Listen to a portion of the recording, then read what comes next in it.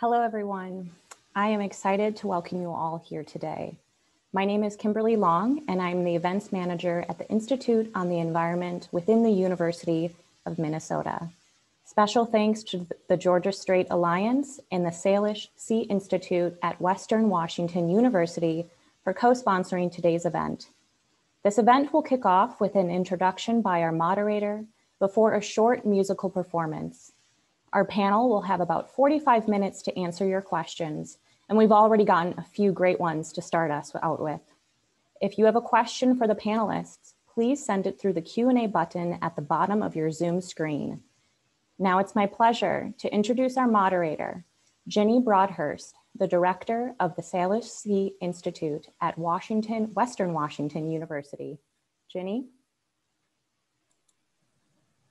Thank you, Kimberly, and welcome to everyone who's participating today. I appreciate the opportunity to moderate this panel. I'm speaking to you from my home in Bellingham, Washington. Bellingham is on the ancestral homelands of the Lummi Nation and the Nooksack tribe, and I'm grateful for their long stewardship of the lands. Since we have a very geographically dispersed audience today, welcome all you Minnesotans to this talk. We have a mix of folks from Minnesota and Washington and elsewhere. I want to first ground us in where we are. And Kimberly, if you could put up that map of the Salish Sea, that would be great. So this beautiful map was created by cartographer Stefan Freeland at Western Washington University. It shows this international ecosystem that's called the Salish Sea. It includes the Strait of Georgia in British Columbia, the Strait of Juan de Fuca, that sort of has an international border running right between it, and Puget Sound. So it's an area that's a rich ecosystem and has a complex international management strategy with 2 countries, a province, a state, and over 60 tribes and First Nations that live here. And if you could bring up the next map. This is a little more traditional type of map that we see from Google. And I wanted to just emphasize this area that's kind of right in the heart of the Salish Sea and is where the southern resident killer whales often are seen, and that's featured in the film. And also you'll see that line that runs right between the San Juan Islands and the Gulf Islands. And that is the international border. And it also happens to be the shipping channel for traffic that comes in from the Pacific Ocean into the inland waters. Okay, so that's just the quick geographic scoping here. And I'm gonna keep us moving. Mark Peddlety from the Institute on the Environment at University of Minnesota directed the film that's the focus of today's panel discussion, Sentinels of Silence, Whale Watching, Noise, and the Orca. Mark, could you just briefly share why you made this film? Sure, and I really want to start by thanking you, Jenny, and the Salish Sea Institute, and Kimberly, and the whole team at the Institute on the Environment and Georgia Strait Alliance for sponsoring and hosting this event. It was really 3 things, and I'll go through them very quickly, that brought me to this film. The first one was observation. I've been married to a wonderful woman from this area for 32 years. And so for about 34 years, I've been coming here, living here for part of that, and certainly observing. And one of the things that I have noticed comes out in the film is that the flotilla, the whale watching flotilla and industries has increased over that time. And as far as the southern resident killer whales, I've been able to see that the number of boats that are around them has increased, and as the numbers decline, and certainly not saying that's the cause. For example, at Eagle Lake, where we owned a cabin, I had a sort of first row seat often when the whales would come around this edge, which they don't do as much as San Juan, and seeing how they behaved, and by behave, I mean all boaters, not just whale watchers. And kayaking there at one point was particularly influential. And I really don't know when that was. I think it was like 2013, 2014. And the whales came to me, and as a responsible, kayaker, I got off to the side to give them space. and just saw them sort of surrounded, and the loud, you know, bullhorns announcing what they're doing, and the clapping as they breach, et cetera. And it felt a little bit like SeaWorld, and it got me curious about really what that means. And it also makes me happy because Fish and Wildlife were not there that day. And as I see these proposals to increase the Fish and Wildlife's ability to be our sentinels and monitor, et cetera, and use new technologies like geotagging, I think that's hopeful. But that's just anecdotal observation. Really, my stronger interest has to do with knowledge of sound and knowing how it behaves and the acoustics, and then reading the bioacoustics literature. I am not a bioacoustician by any means. I'm an anthropologist by PhD. But reading that as sort of a literate reader of acoustics, I was really interested in what's potentially a disjuncture between the way we behave with the whales and what we know about sound. The recent Washington Academy report that collates and synthesizes the bioacoustics research is very good, especially as it relates to the local research done.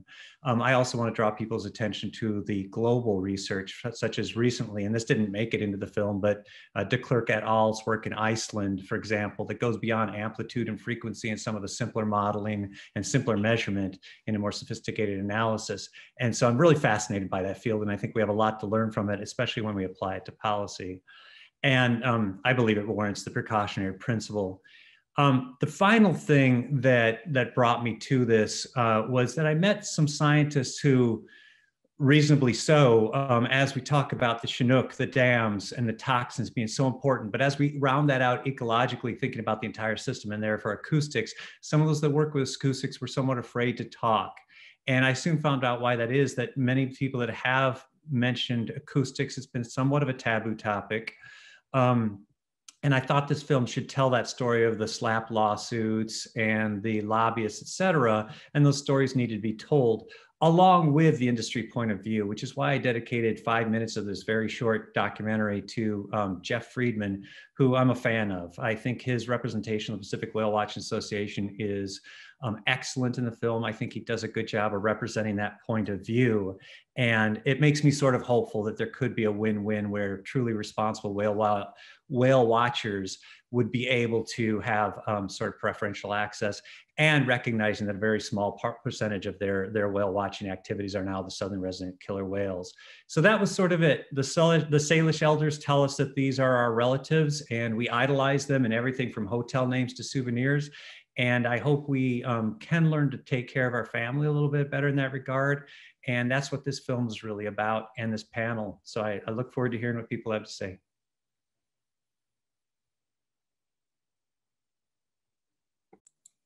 Great, thank you, Mark. Well, it is my pleasure to introduce Dana Lyons, who is really a local musical hero to me. Dana is also in Bellingham, I think not too far from where I'm at. And many of his fans got to know him from his song Cows with Guns, which is a fun one. But today he's going to play The Great Salish Sea. So thanks so much for being with us, Dana. And I'm going to put myself off screen while you do that. Thank you, Jenny. Well, pleasure to be here today. This song, The Great Salish Sea, is written from the point of view of one of the orcas. And I wrote this kind of from Granny's point of view. Granny was the matriarch of the southern resident orcas, the orcas that live here in the Salish Sea. And she passed on, I don't know, 3, 4, 5 years ago. She was around 103, 104 years old. And this song kind of, I'm imagining what kind of boat sounds she was hearing over the course of the century when she lived. We think she was born around 1910, and then maybe lived till 2015, 2016 in there. So you can imagine the song talks about the sounds of the dugout cedar canoes of the Native Americans, and then the great sailing ships showing up, and then, you know, the giant ships that pass through the Salish Sea today. Excuse me.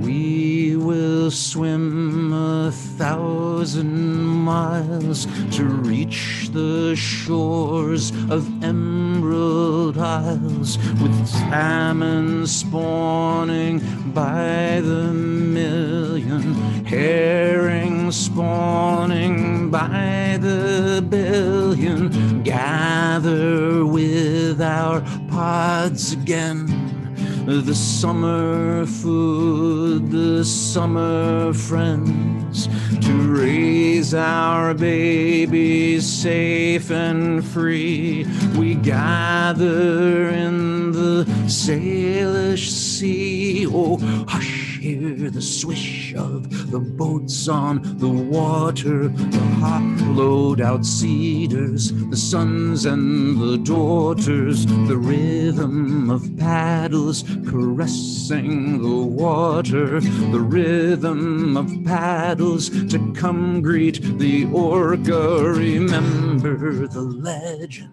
the myth and the story, a long time ago when we witnessed the glory, with thousands and thousands of whales swimming free. The orcas come home to the great Salish Sea. Oh,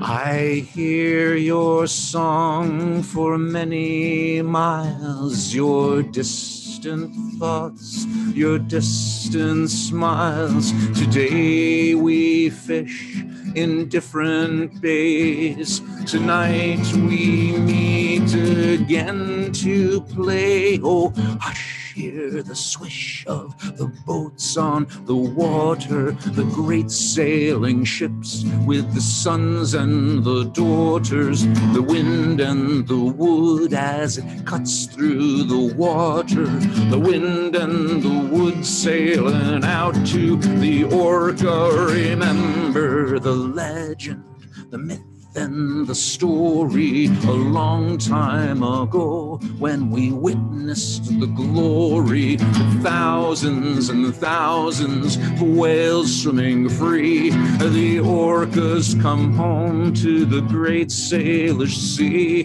Oh,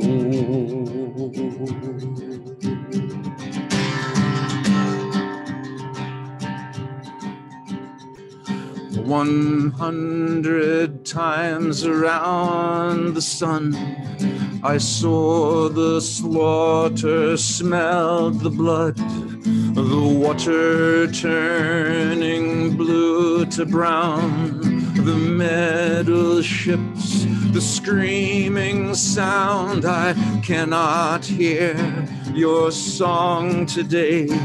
The salmon gone, the herring late, and more the ships do come. Will anybody hear my song? Oh, hush, hear the scream of the ships on the water, the great super tankers, the coal ports, the freighters, the deafening noise overtaking the water, the deafening noise overcoming the Orca. Remember the legend, the myth and the story, a long time ago when we witnessed the glory, with thousands and thousands of whales swimming free. The orcas come home to the great Salish Sea. Oh, hush, hear the voice from both sides of the border, the rallies, the blockades, the brave sons and daughters. The people speak out for protecting the water. The people are rising to come save the Orca.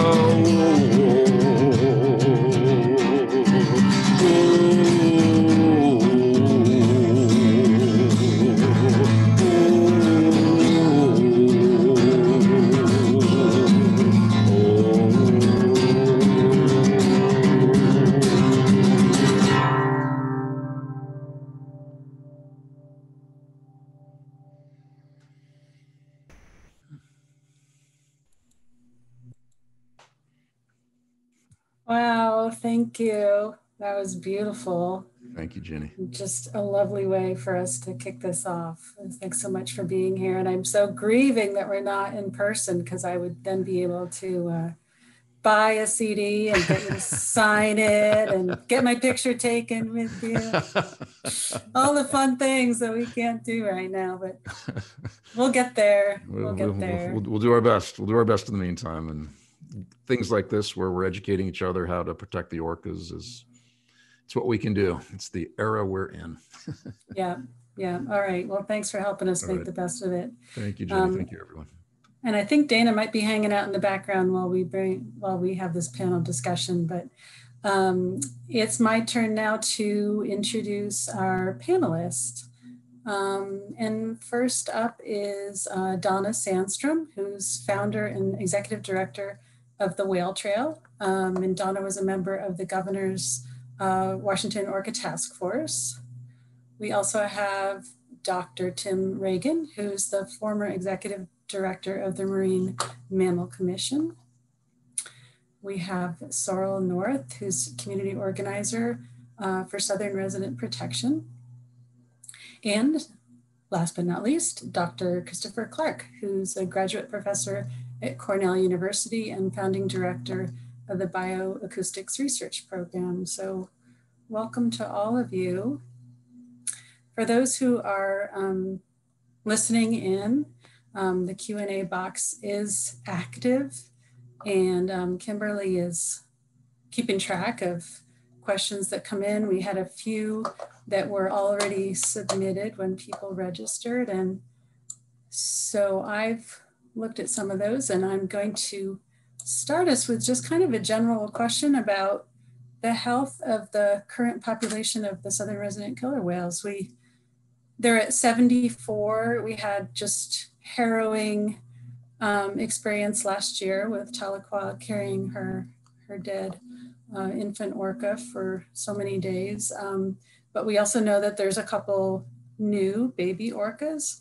And so help us understand, how's this population doing? How are we feeling about just the overall health of the population? And maybe that, Tim, is that, can I address that one to you for starters? Sure, I'm glad to answer that. 74 is a number just slightly more than there were back in the early 1970s. It represents a decline from about 98 in 1995, which was not a fully recovered population at that time because of things that humans had done to these killer whales before that. The number 74 tells the picture generally, but I'm a demographer, and as a demographer, you want to look more closely at what that population is composed of. And for me, the big thing is right now we have 22 females that are capable of reproduction. So in lots of ways, well, in every way, a population cannot recover and persist if its reproduction doesn't allow the growth of the population and sort of outpace mortality. We have been declining at about a killer whale per year since 1995, which indicates a problem trend. We know that the number of reproductive females is going to decline even further in the next decade, because there are 9 of these females that are going to age out of the reproductive age classes and only 7 that are going to replace them. So if you think about it, we've got an entire population that's right now that's highly dependent on about 20 to 22 animals. And that means we're at grave risk from a number of different risk factors. Thank you, Tim. Does anyone else want to just add on to what Tim said about the current population before we go to the next one? Donna, I think you need to unmute. Thanks. I just wanted to weigh in since you mentioned Tahlequah. Tahlequah is the orca 2 years ago who famously carried her dead calf grieving for 17 days. And we have a little bit of really good news. Tahlequah had a calf just a month ago. We've got a little baby boom going on. We've got 2 new calves in J-pod and a few pregnant whales. So the orcas are trying. They're doing their best to recover. The question is, are we going to create the conditions that allow that?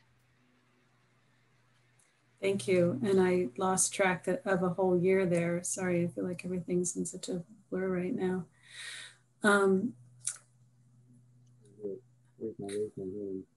Yep, Chris? I would like to ask, if it's fair for me to ask questions of the panel, ask Tim, what is the typical calving rate for reproductively active females? Can they calve once a year, once every 2 years? No, I don't think they calve that often, and I'd have to go back and check in the actual calving interval, but my guess is that it's closer to somewhere between 3 and 5 years, depending upon the health of the individual female. So that is an important question, pretty much because when a female has a calf, that calf isn't an assured member of the future population. It's got to survive over time. And what we've seen in recent years is that calf survival has been particularly poor. And in addition to that, the survival of older animals that should otherwise be in the prime of their lives, has also not been great. So decreased reproduction, decreased survival, as well as a limited reproduction. I think since 2015, there have been 4 calves born that are still alive, but it remains to see how well these 2 new calves that were just born will do. And we hope that, of course, that they will survive. One we know is a male, the other, to my knowledge, we don't know yet. Is this considered an actual genetically distinct subpopulation? An accurate census? No, is this considered an actually distinct, genetically distinct population? And I'm sorry, Chris, I couldn't quite understand that. Is it a genetically distinct population is what Chris is asking? Yes, it is considered a genetically distinct population. Good, thank you. So we hear a lot about these southern residents and their exclusivity for what they eat on Chinook, and a lot of discussion about the lack of salmon availability. We know there's efforts to help restore salmon populations. Let's talk a little bit about how underwater noise impacts their ability to hunt those salmon that are there. We know there's not enough, but what's the impact of underwater noise from vessel traffic? I presume that was directed at me. Yeah. Okay. I think this is the one of the most critical unknowns, yet the critical question that we have right now. We do know that these animals, as Tim eloquently described in the movie, the documentary, they are highly dependent upon a naturally quiet acoustic environment, or you might consider it actually an acoustic habitat for killer whales. Because they forage, they communicate, they navigate using sounds, so they know where they are. Through passive listening, I'm quite certain that they have acoustic memories that far surpass our own. So they know where they are just by listening to the noise from the ambient noise, waves on the rocks, waves on the bottom, reverberations, all that kind of stuff. So what we're doing by invading that acoustic habitat not with a toxin and not by stealing their fish, but by raising the background noise level, is that we are in many ways dynamically and inexplicably for them changing the space, their acoustic space in which they live. It's the same, analogous to the phenomenon of us living in a cloud bank all the time, where some days we might be able to see a couple hundred feet down the road, and other times we wouldn't be able to see our hand in front of our face. And that loss of acoustic space and all the functions, life functions that they engage in that space, are compromised. So the challenge scientifically is that if we're trying to find an answer to this really difficult question, okay, so what's the impact? What's the risk? Right now we have an experiment of one, an N of one on this population, and we know that, as Tim described, we know it's not increasing. We know that the reproductive population is falling and has been falling. There's a difference between how many animals are in the Bedouin tribe. There might be 100 in the tribe, but maybe only 10 females are reproductively active. So your reproductive population is 1/10 of the whole population. So that's really, really critical. And the reason I asked him about the intercalving interval is that the intercalving interval, if it's long, that means the rate at which your population can increase is lower than it would be if it was a normal intercalving rate. So when there are populations who are under stress because they can't find enough food, females can't have enough fat reserves to go into estrus and then be inseminated, the calving rate may go up to 5 or 6 or 7 years. And so this is where we're talking about, we have impacted the actual physiological, not even to mention the other health regimes of this population. And that's where noise, which comes from the aggregate of all the things we do, whether it's engine noise from little boats or lots of little boats, or engine noise from super ships that are bringing all the stuff that we consume, all of that degrades their acoustic habitat and their acoustic lifestyles and reduces the chances of them being successful foraging, communicating, maintaining social networks. That is unequivocally harmful to the population. Thank you. Jenny, could I just elaborate a little bit on what Chris said? The National Research Council back in 2005 published a paper, or actually a small book, and they put together the conceptual model for how sound affects marine mammals, and it really sort of lays out what Chris just described. And we do have good science that says their behavior is being affected, their ability to hear, but their behavior has also been affected. That tends to mean that they are in poor condition. We have scientific evidence that demonstrates that.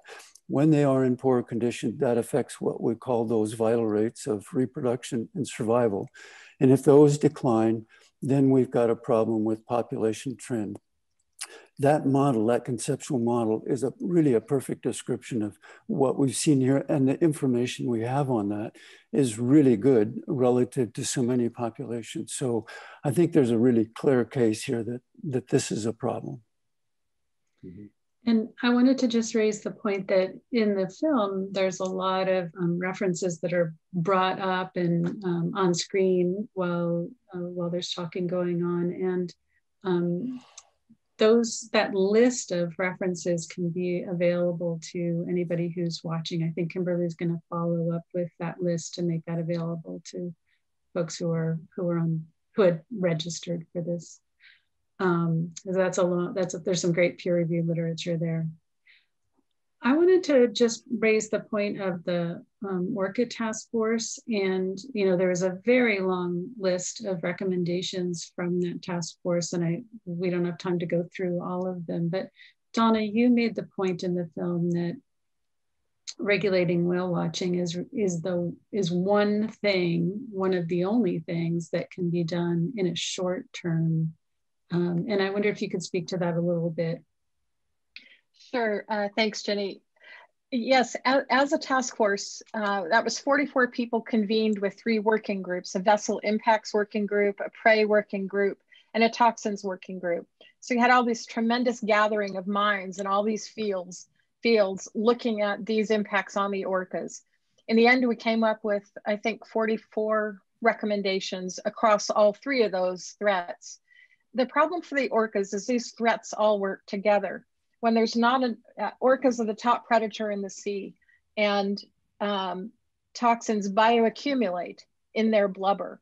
When they're stressed or hungry, those toxins may be released into their bloodstream and make them more susceptible to diseases that they might otherwise be resilient against. And of course, noise and disturbance makes it harder for them to find food and harder for them to rest and harder for them to communicate with each other, which may increase the release of toxins into their bloodstream. There's no one who thinks this is a one-stop. So this is a complex problem with a multi-pronged solution. Yes, we need to increase salmon available to them. Yes, we need to reduce toxins going into the whole of the Salish Sea.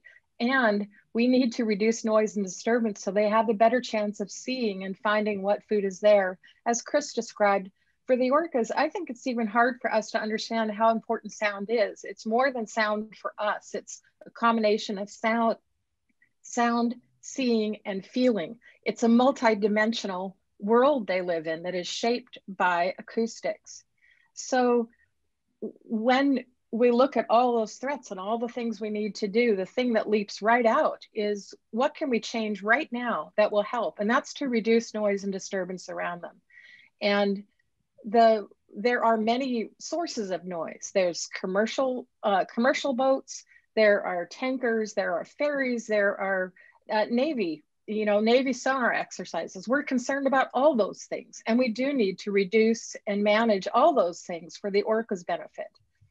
But there's one obvious sector, which is the commercial whale watching industry that has grown exponentially during the exact same time that the orcas declined.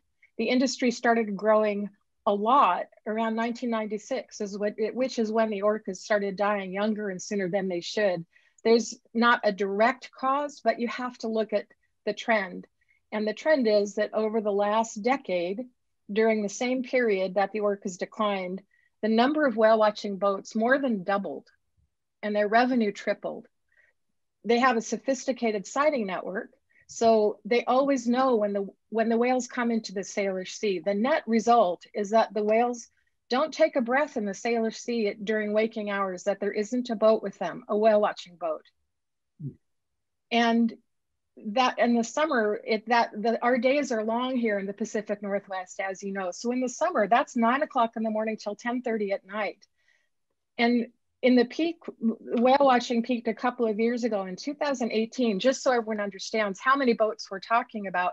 Most people are surprised to learn there were 130 boats in the Salish Sea, 130 commercial whale watching vessels possible to be on the water. Around every group of southern residents, sometimes there was a peak of 35 commercial vessels, plus the recreational boats they attract.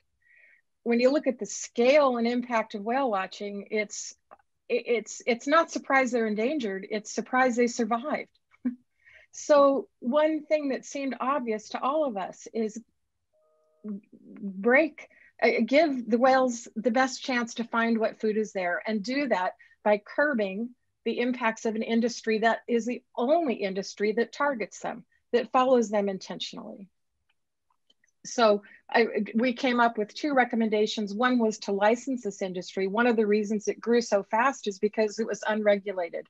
Anybody who had a commercial license could start taking out whale watching passengers. They could fish one day and whale watch the next. Another thing we recommended was a moratorium. We all understood that putting together a licensing system would take a while. So we recommended that there be no whale watching for 3 to 5 years by recreational or commercial vessels. So and those were supported near unanimously by a diverse task force. The only people who didn't appreciate that was the industry representative themselves. Thank you, Donna. And I did want to mention the fact that that Mark did invite a couple of different representatives from the whale watching industry to participate in this panel discussion today, and they weren't able to join us, so apologize that they're not here. We do have a question in the Q&A box for Sorrel, and I want a chance to bring you in, Sorrel. How have you seen community involvement against whale watching change over time? Let's see if I'm unmuted here. Well, I've lived on Lopez Island for 40 years, and it's, in my opinion, an insane industry that's completely out of control. It's gone from when I moved here in the early 80s, we didn't even consider whale watching as a thing people did, except for those of us who lived on shore and enjoyed the magic of watching the whales swim by. And I can say, as a resident who lives here, who is the neighbors of the Southern residents, that this industry is making life miserable for those whales. And I have witnessed with my own eyes, as have most of my neighbors and friends, just some horrendous activities out there on the water. We've seen herding, chasing, any number of activities that very clearly interfere with these whales' ability to forage and communicate with one another. It's a zoo out there. It is the Salish Seaquarium. And as far as I'm concerned, it's wrong. And I myself am not a fan of Jeff Friedman and Pacific Whale Watching Association. They have spent tens of thousands of dollars in lobbying and lawsuits to reduce or eliminate protections for these whales, including the recommendations of the Orca Task Force. Now, you want to compare this to the indigenous peoples, the Coast Salish peoples who lived in harmony with the orca for tens of thousands of years. They considered the orca their relatives, their ancestors. What we're seeing here is pure colonizer mentality. The idea that we have a right to exploit a critically endangered species for profit is morally and ethically wrong. It's shameful. And as we speak, while the licensing committee is taking comments, the whale watching industry is actively lobbying via organizations that directly profit from them to undermine the efforts of people like those of us on the panel. They call us well-intentioned but ill-informed. The former is true, the latter is completely false. We're very informed. I consider Dr. Clark and Dr. Reagan unbelievably informed. These are scientists. And so what we're talking about here is just what we're talking about in the rest of the country. It's all about money. It's all about making money. And they're going to squeeze every last drop of money out of these endangered orcas that they can get. There's no justification for whale watching. 2 recent science reports came out and said there's no evidence of this sentinel protective effect that is the big talking point of PWWA. And there's no evidence that they're going to lose money by not watching the whales. So why are they fighting so hard? One reason alone. It's a special thing. They can take people out on the boats and say, guess what? We're going to go watch these critically endangered whales. I wouldn't doubt that the licensing commission, by giving them exclusive opportunities, is going to give them an opportunity to charge more for those little time slots. They can go see the endangered orcas. So to me, what we're seeing here is colonizer mentality. The idea that in the space of 1 century, we humans, we newcomers to this area, have completely ruined the environment for these endangered orcas, and they're almost extinct. So I think it's just shameful and it's morally wrong. So I want to pick up on a couple of topics that Sorrel brought up. One is the issue of enforcement. Another is the sentinel effect. Third is the economics here. So let's talk about enforcement for a little bit. How much enforcement is happening right now, and why isn't there more? It sounds like there's not enough. Did that come up, Donna? Yeah, I can jump into that. Yeah, so enforcement is generally accomplished, or specifically accomplished, by the Washington Department of Fish and Wildlife Enforcement Marine Patrols. And the challenge is that season to season, their funding is not assured. So there was one year, I think 2015, where there were 0 patrols. There were no boats on the water, no patrol boats. The other thing is that Soundwatch is a program of the Whale Museum. that's like a citizen guardian program that can warn boaters or let boaters know that the whales are around. They can't issue tickets, but they can encourage people to follow the Be Whale Wise guidelines and behave appropriately around the orcas. And Soundwatch data shows that the commercial industry and all boaters are 2 to 3 times more likely to disobey guidelines unless enforcement is present. So that means that with recreational boaters, probably they don't understand the guidelines. With commercial operators, it's a different story because they do know the guidelines. But the fact is that they don't obey them generally unless enforcement is present. So enforcement presence is critical to protect the whales. When you talk about the sentinels, the actual sentinels in the Salish Sea are Department of Fish and Wildlife enforcement vessels. And the single, one really important thing we can do, especially as Washingtonians, is encourage that Marine patrols are well funded and funded year round. Just this morning, I live in West Seattle, and this time of year, the Southern residents come here following winter chum salmon runs. I saw J-Pod this morning, a mile from where I live, rounding Alki Point, with 2 calves. There weren't too many boats with them, but there also wasn't any enforcement vessel.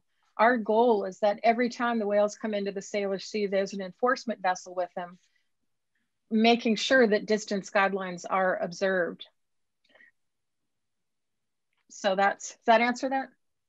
Yes, thank you. Thank you very much. I want to go to the Sentinel effect, which came up in the film and is clearly a big part of the whale watching industry's argument for their role, their beneficial role. And I wonder, Tim, I think you've talked to me a little bit about this role. How much science is there to this Sentinel effect? Well, you don't actually have to take my word for it. The National Washington Academy of Science just convened a science panel to look at that question, and their conclusion was that there is no science that supports it. That doesn't rule out that there might be some sentinel effect on occasions, but what people have often contrasted that with is what's called a magnet effect, whereas in the sentinel effect, you might be trying to keep boats away from the whales.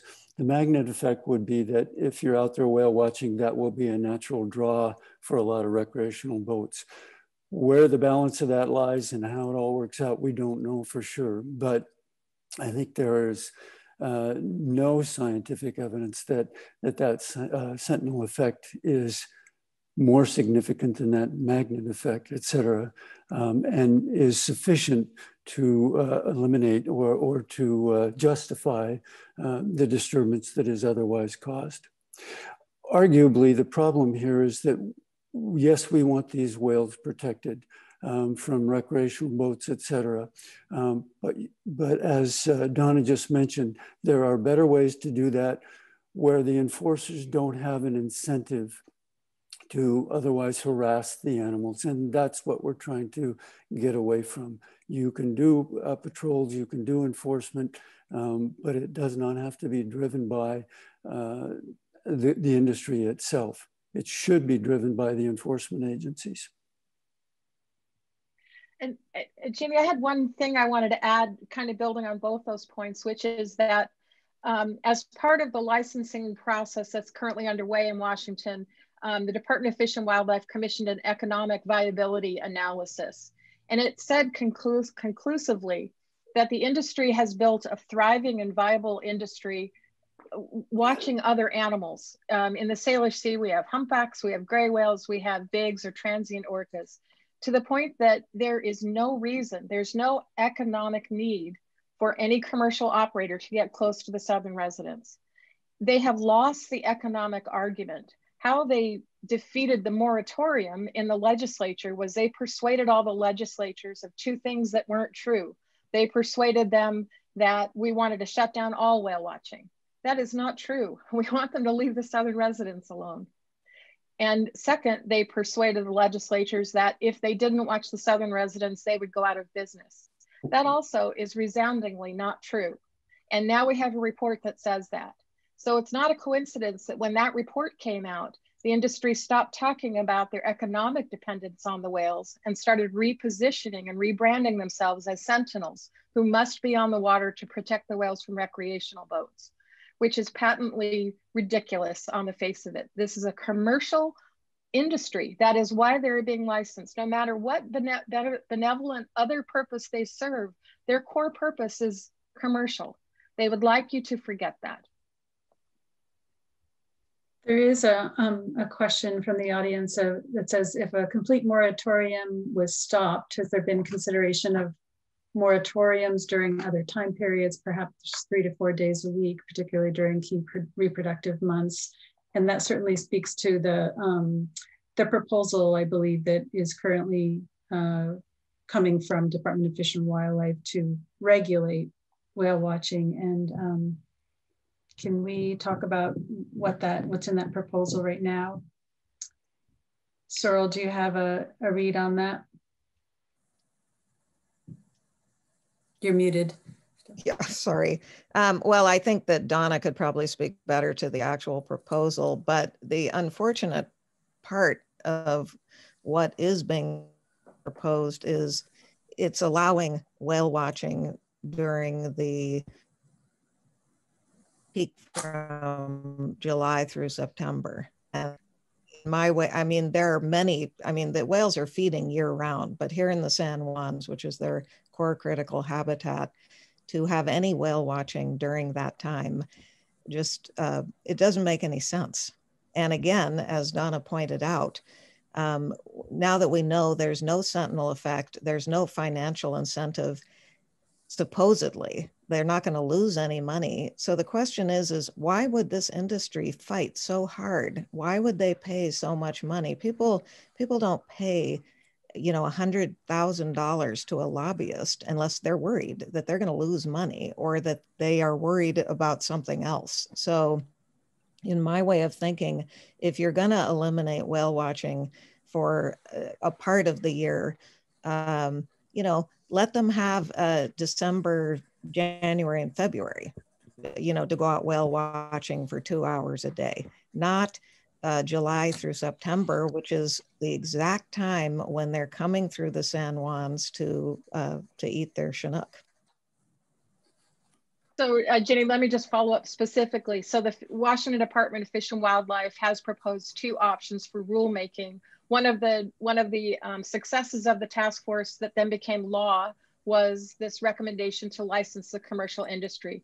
That allows Fish and Wildlife to set rules for the number of boats, the hours and days they can be with the whales, and the areas and seasons they can operate. So right now, their public comment is being accepted on 2 options. Option A calls for a closure from no whale watching at all from October through June and limited whale watching July through September, 4 hours a day. The other option allows whale watching year round on weekends only during the shoulder seasons and again for a certain number of days in the high summer season. I'd actually be interested in hearing what Chris or Tim think about the difference between a seasonal closure versus a day closure. To me, it seems it's very intuitive. The whales could be here any day of the week. They don't have a preference. So if you allow whale watching on a weekend, what the proposal B says is the whales aren't protected unless they happen to come in on a weekday. The whales are in a crisis situation. We've got all the reason in the world to give them the maximum protection with these new calves in the population. Why would we, for me, it's like saying, wear your mask 5 days a week. You're only better protected if you wear your mask every single day and every time you go out. That's the blanket protection the whales need, no matter what day they come in. We don't know, it could be one specific Saturday that whale watching has been allowed, that there's a run of salmon that they must have access to. We can't, the laws, the options don't make sense in terms of we strongly prefer option A because of the seasonal closure, and we'd like to see that seasonal closure extended year round. But I'd sure love to hear Chris or Tim weigh in on the value of a closure by day rather than by season. Chris, thoughts? Well, it's, I'm not quite sure what the metaphor is or the analog is. Is it a death by 1,000 deafness. It makes absolutely no ecological sense to, I mean, you could take that to the extreme and say, well, let's turn it off every other hour, which it just makes no sense to break it up at that temporal scale. At least I would prefer to just have a complete moratorium for a decade or something. But if you're going to do it, then protect the season, which is the most critical season, and also make sure that you put buffer months on either side of it, because that season will have variability. So just because you read a paper and it says, well, from March to May, that's the season. Well, as Kim will tell you, when we think as scientists that we have a pretty good idea of biologically what's going on, it's pretty fuzzy, right? We do our very best, but these animals are in a dynamic state relative to their population. So I would add a month at least of a buffer zone on either side of whatever seasonal closure there is now being offered. Maybe that would get it to 6 months or something. I totally agree with you. You must have to do everything we possibly can. And some of my suggestions would probably seem rather extreme, but we'll leave it at that right now.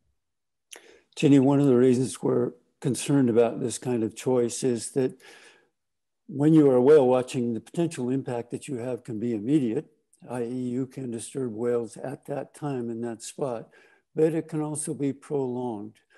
So if you are regularly disturbing animals at the same spot, say off the west side of San Juan Island, and you do that season after season after season, you may find that those animals start to abandon that habitat. And what we see right now is that appears to be happening. Now, there are two different arguments for why that might be occurring. The industry is arguing that, well, the problem is the salmon are decreased and they are going in different directions, but basically a lot of the salmon runs have been so dissipated that they just aren't there. The alternative argument is that the animals have been so disturbed repeatedly there that they have determined that that habitat is no longer as high a quality as it might be. The problem we have is that we haven't really looked at those alternatives, but I actually think that both kinds of effects are reasonable. We've seen with other marine mammals that they will abandon certain habitat, foraging areas, resting areas, et cetera. There's no reason that these animals wouldn't be either. So it's a tough choice. I would, if I had to choose between option A and B, I think I would go with option A, but fundamentally, I don't think we should be disturbing them at all. We have to keep reminding ourselves, this is a highly endangered marine mammal population. We talk a lot about certain key risks, 3 of them up to this point, but this population is at risk from other factors such as a disease or an oil spill or inbreeding depression, alteration of their social structure, or even climate change. So we're on the edge. We have very little control of the future for this population. The thing we can control most are our own behaviors and our own actions. And that's why we think we should be holding off and backing away, giving them a chance to recover, given the uncertainty Chris talked about. That's a good segue. I have been asked to clarify the proposed rules limit whale watching of southern resident killer whales to certain seasons, days, and times. Whale watching of other species, such as humpbacks, would be allowed year-round. So that came from the audience. I know we have some folks from Fish and Wildlife on board, so that might have come from them. We have several questions, and I know we're running short on time. Kimberly, I'm tracking, don't worry. But there's some questions about other sorts of viewing, watching from kayaks, paddling around. And I wonder if somebody could speak to that. And also, Kimberly, I wonder if you could put up the whale trail slide just for a second so that people can see the land-based opportunities for viewing. Well, I'm not sure who should talk about kayaking. Does anyone want to take that one on? Well, I can just jump in and say that sure. acoustic disturbance is, we're not only concerned, disturbance includes actual physical disturbance. And especially in the scale that kayaking occurs on the west side of San Juan Island, kayakers are also licensed, will be licensed under this program, commercial kayaking companies. Just to give you a hint of, I mean, in 2016, more than 6,000 kayakers put in on the west side of San Juan Island, which is right in the heart of the Orca's critical range between July and September. So it's a question of daily and cumulative impacts. Every time we interrupt, every one of those kayakers could be changing the whale's behavior. When we change their behaviors, we do anything that disrupts what they would be doing if we weren't there. That's a disturbance. And it all, as Chris said, it's by 1,000 paper cuts. It all adds up. And what you're seeing on the screen here is the whale trail. Happily, here around the Salish Sea and actually down the coast, we don't have to give up whale watching if we give up whale watching from a boat. As I mentioned, I saw J-Pod from, about a mile from my home here in West Seattle. The Salish Sea is ringed with locations that we've identified in the whale trail where you can see orcas or other marine mammals from shore. We started it just to build awareness about the southern residents when they became endangered where they live. Over time, it's grown more strategic as an act of conservation to watch from shore. And the whale trail now, our original goal was to add whale trail sites around the southern resident Orca range. It's as far north as mid-Vancouver Island and as far south as Monterey Bay. So if you want to watch whales from shore, go to our website and you can find lots of good places to do that. Great, thank you, Donna. And Kimberly, you can switch that off now. We have had more questions, of course, than we can answer. There was a question.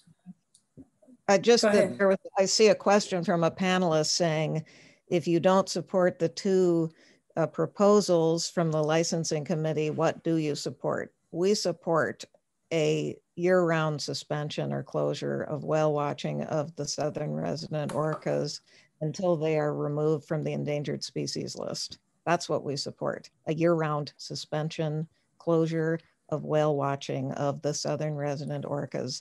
There's nothing else that will provide them with the kind of protections they need, but a year-round suspension and a 1/2 nautical mile distance setback for all vessels. But in this case, the licensing committee is only authorized to deal with commercial whale watching vessels.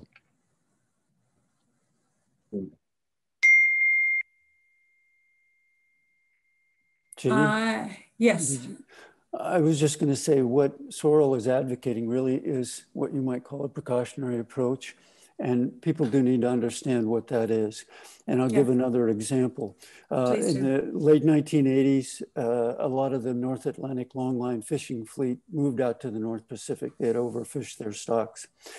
Almost immediately, we started to see Hawaiian monk seals with hooks in their skin and in their lips and mouths, and with evidence that they had been bludgeoned.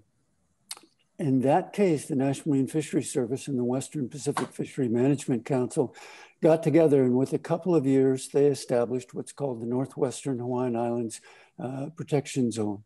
That zone was 50 nautical miles on all sides of those islands, including the corridors between the islands. They took that action, and almost instantly, we saw a decrease or a decline, the absence really, of more animals being caught or hooked by that longline fishing fleet. So that was a big action. It was precautionary. It didn't say, let's wait and see what happens over the next few years. That was an endangered species, but probably with about 1,200 animals left. Here we have 74. Are we really going to wait? And to back up a little bit, the risk, or to elaborate a little on the risk, we almost lost, or we're about to lose, the AT1 population of transient killer whales in Alaska. They have not reproduced since the 1980s, I think 1984. A number of them died, we think, from the Exxon Valdez spill. That spill itself really knocked that population out. They lost their reproductive capability. And there are right now, the best estimate is 7 of them left, but they will not recover. That population is going to go extinct. And so the same thing could happen here. I'm sorry to cut you off. It's Yep. 1:30 and I wish we could have gotten to every question, but thank you so much. Thanks panelists for a rich discussion and for the good questions that came from the audience. And I'll turn it over to Kimberly to sign us off. Will we do this again? Yeah, it was a great discussion and a beautiful musical performance. Thank you all to our speakers for participating in today's event, and many thanks to you as our audience for taking the time on this day to join us. To learn more about the film, check out the website ecosong.band. Later this week, all registered attendees are going to receive a follow-up message with information shared today within this panel, further citations from the film, and today's webinar recording. I hope you have a wonderful rest of the day. And again, thank you to our panelists, our speakers, and Ginny for moderating. Thank you. Thank you. Thank you.